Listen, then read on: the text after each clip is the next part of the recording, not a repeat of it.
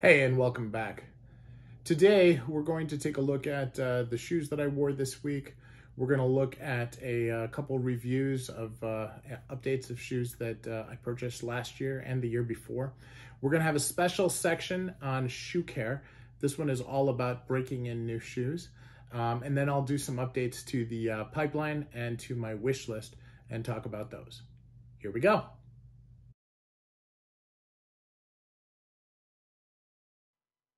Welcome to Wisconsin Shoe Guy. Here we do unboxing videos, we discuss general shoe knowledge, we do worth the price videos as shoe reviews, and we will do shoe battles, comparing shoe to shoe so that you can understand the differences. I also speak to experts in the field. So let's take a look at the shoes from this week. We're going to start out with two from Gaziano and Girling, the Hatch Grain Thorpe, and then the Smooth Leather St. James 2. Super excited. These are great shoes. Always a pleasure to wear. This is the Stefano Bemer. It's the 6349 on the TX last. Love this shoe. And this is the Enzo Bonifay 2745. This is actually inspiring me for an MTO that I'm talking about later. And then we've got some of the classics. Really in shell cordovan, looking at the 2210 by Alden. The Leeds by Alden Edmonds in this beautiful British racing green. Then we move on to the shaved shell cordovan for the 5th Street boot by Alden Edmonds. This is number 8 shaved. This is natural shell cordovan from Carmina on the 531. Beautiful PTB. This is one of my first MTOs, which we'll talk about later, the Cornwallis in bourbon shell cordovan. This is the shell cordovan by Alden Edmonds. This is the Bradley. And then the classic 990 from Alden. This is number 8, but it's gotten a lot of sun, so it faded a bit. And then this is the 101375 by Meermin in cognac shell cordovan. And then lastly, this is the Patrio Adelaide. I've always wanted to try Hatch Grain shoes in shell cordovan, and I haven't been able to find them. I found a dealer who's willing to do an MTO for me with Enzo Bonifay. And so this is that MTO information. Check it out. Now in this section, I actually have the video is going to be a little bit weird and my head is cut off. That is so you can see the shoes. This is Wisconsin Shoe Guy. Today we're going to talk about a update on a pair of shoes that I bought in 2019. This is the Alden Edmonds Cornwallis. This is a very special shoe. It was my first MTO shoe. And I put on a, this is in bourbon shell cordovan, which is not normally available. I chose that combination and had them put it in shell.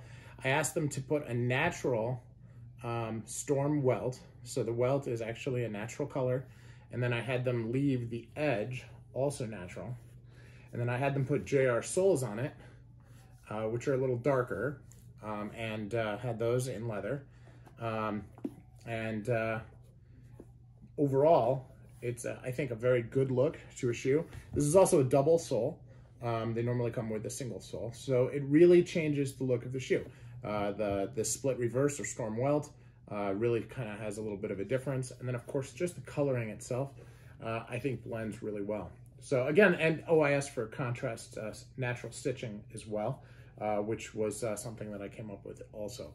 Now, they don't do this type of customization often. What they allow you to customize will vary from time to time. But as you get more and more into the shoe game, this opportunity comes up more and more.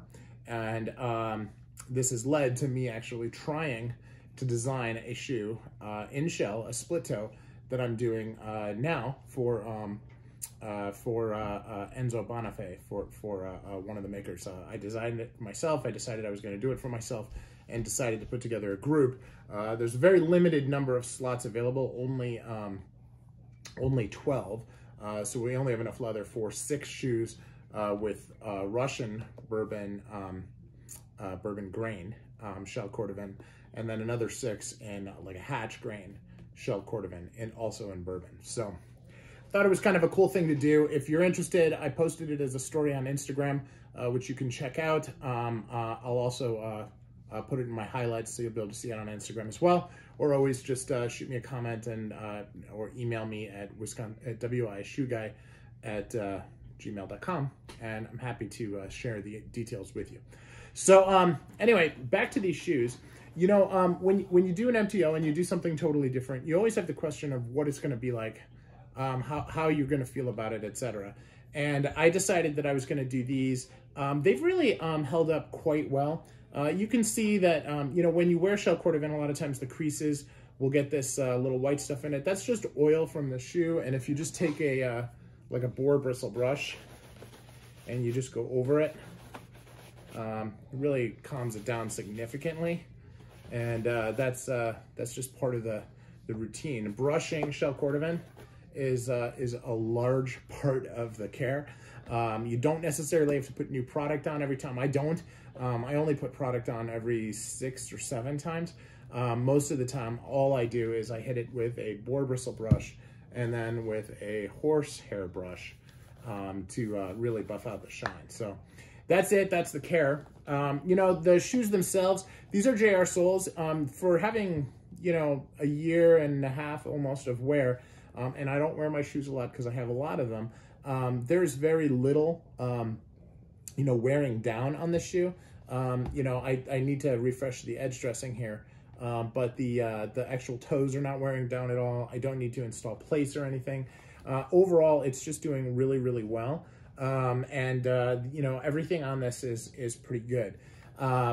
You know, as I look at the shoes themselves, you know, I've never been really happy with the stitch density at Allen Edmonds compared to other makers, but I have to admit the shoes are staying together really well, and the stitches are not loosening up or anything like that.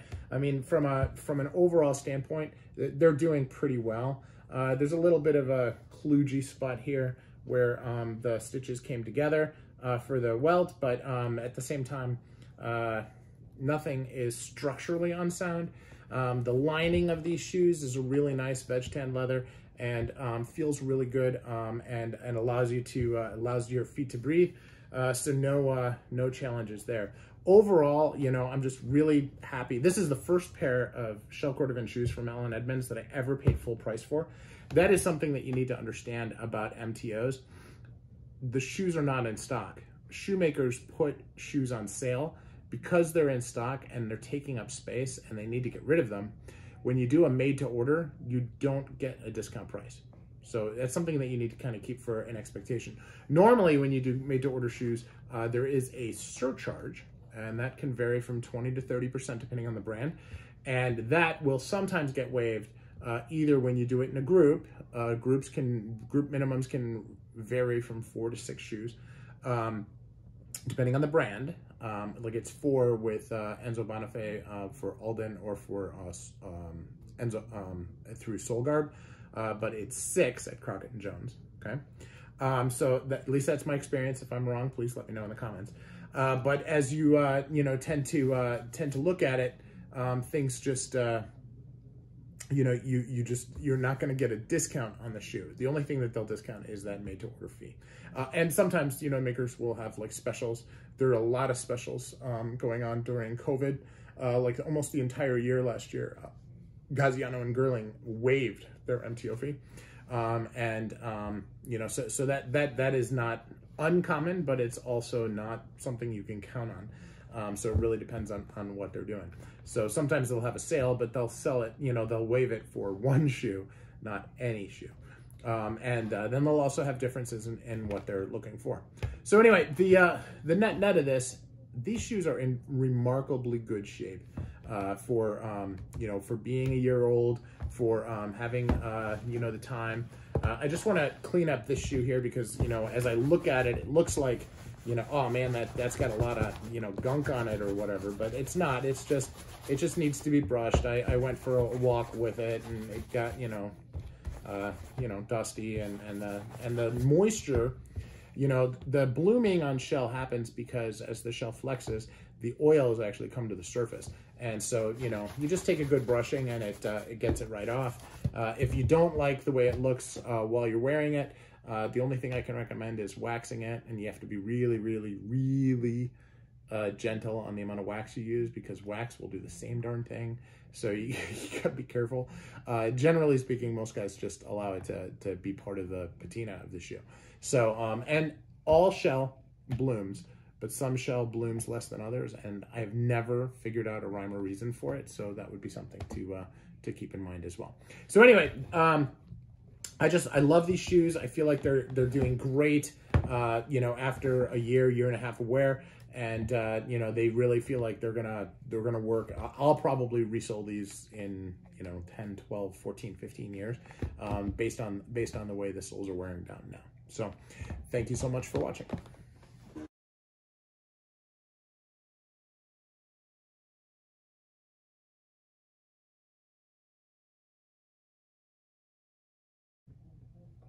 So as we're looking at shoes and how they're coming along, this is a pair that I brought into the rotation early last year in 2020. This is a pair of Vass Budapest shoes on the new Peter last. Really solid shoes. They have a custom patina, and the guy who did the patina also did the toe plates on them. The patina is really holding up nicely. It does require some care. You know, there's a lot of polish that's on there, so I've got to brush them and repolish and stuff from time to time. You know, as I look at the shoes themselves, they're Vass, right? So the quality of the leather is pretty good. There are some creases that have developed right here, right here. The creases on the top are really, and the vamp are really hardly noticeable at all. They're really good. It's just in the sides, really, where you have the layers of leather, where there is some creasing. You know, as I've been doing more and more shoe reviews, I've been getting a better feel for how well the skiving is done on the leather, and you can see the skiving on these is actually really good, and that helps a little bit with the creasing right at the edge there. But the crease does go across the brogue line and show some there. So while it's not so bad in that one particular point, it is noticeable. Now, is that bad? No. Does that mean that there's a problem with the quality of the leather? No. This is just the way that the shoes are aging. And I think that as you look at a pair of shoes after they've been in the rotation for a year, and these are just about exactly a year. I did the unboxing video about a year ago today. You know, they're doing quite well. Really, the lining is really solid, and they do well. Now, I don't wear my shoes a lot, right, because I have a lot of them. So probably wore these in the last year about as much as I would wear, like if I had a 5-shoe rotation, as much as I would wear them in a month or two. I have worn them a lot because I like them. So you know, I would kind of keep that in mind as well. But you know, just as a second look, really feel like these shoes have done well. You know, now I've said some things about Vass in the past where I wasn't really super thrilled with them, but as I look at these and as I really think back to my experience wearing these, you know, it's actually these are really good. These are JR soles, you know, and the soles are really feeling pretty good. They feel great on the feet, and you know, I think part of my problem has just been fit. And my fit on these is just a little bit of a challenge. And I think it's because I have collapsing arches, and I never realized that I did. And so that changes the way Vass fits. Vass is pretty well precisely made for people with, or this last is pretty well precisely made for people with, you know, kind of perfect feet. And so I get a little bit of this going on right here on this.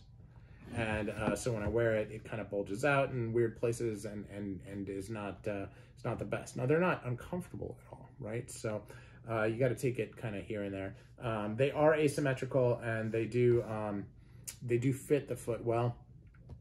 So it's just a matter of kind of getting used to that and finding the right last within Vass for me, which would of course be much easier if I could go to a store, but can't do that now, so that is what it is. So anywho, they're in pretty good shape. You know, any questions, just give me a shout. Thanks.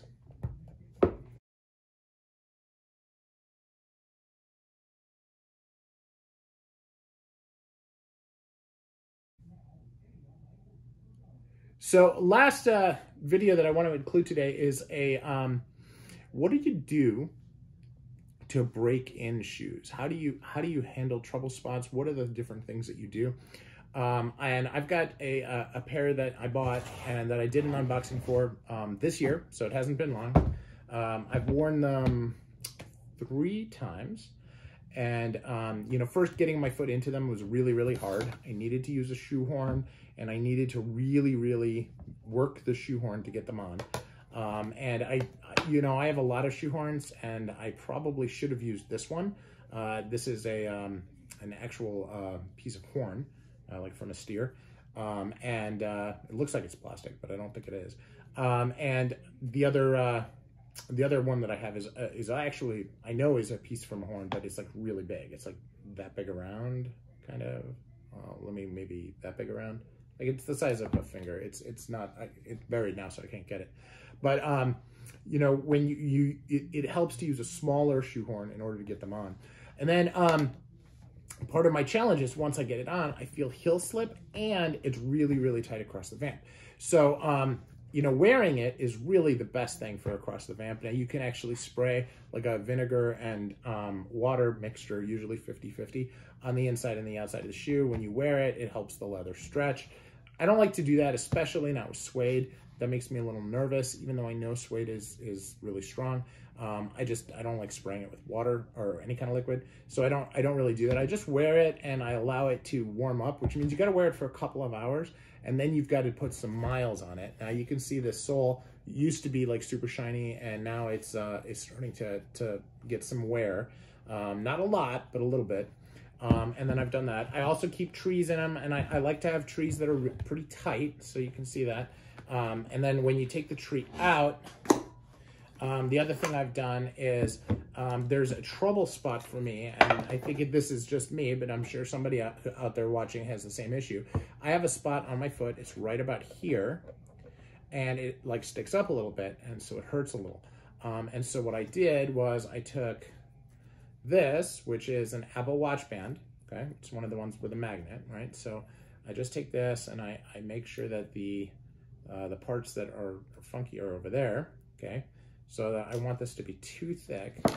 Okay, and so I'll put this in, try to make sure that it is in the spot where it's tight, and I put that in there with the shoe tree, so that it actually is a little bit area above that area, right where my foot hurts, so that it rests. Now I've done this twice. I started with 1 layer, now I've been doing 2 layers. I could even go more layers, but candidly, when I wore the shoe today, that part did not hurt. So that's good. Now, what did hurt though was the heel. And so it's rubbing parts of my feet raw. I went for about a mile walk, just walking the dogs, and I mean, I can tell I'm getting blisters like right along here. So it is, which is weird because normally you get blisters up here. So I feel like there's something going on there. But what you do is you wear it, you do a short walk so that you can tell where the rubbing is going to be. And then I picked up this on Amazon. And you can get these at Walgreens, but this is a really small Band-Aid that is a kind of, they call them blister cushions. And, you know, you get like a package of 7 for like 15 bucks at Walgreens, but I bought like 2 of these packages, so it's like, I don't know, it's maybe 50 total for the same bucks. You get this, and you can put these over the areas that are getting rubbed, and this really, really helps.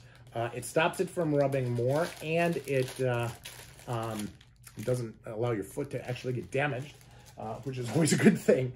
So gives you a really good opportunity to be able to pull in something different. So those are the things that I recommend for helping to break in the shoes. Really, the only thing that really works is time. And, you know, as you build up a little callus on your foot for things like that, and the shoe stretches to really conform to your foot, those things just work themselves out. So I've said before, I struggle with loafers. I'm using loafer as an example. I've done the heel patches for all kinds of different shoes, and it's worked its charms.